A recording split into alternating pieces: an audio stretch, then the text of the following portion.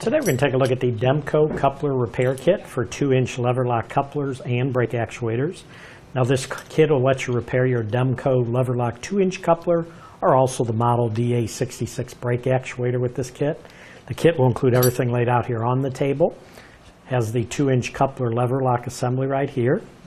The lever coupler ball clamp comes with a top spring, the bottom spring, and then the nut with the nylon insert, and also a nice set of detailed instructions that will show you how this assembles. But it's pretty simple. Basically, what you would do is take your top spring, put it on there before you run it through the hole in here.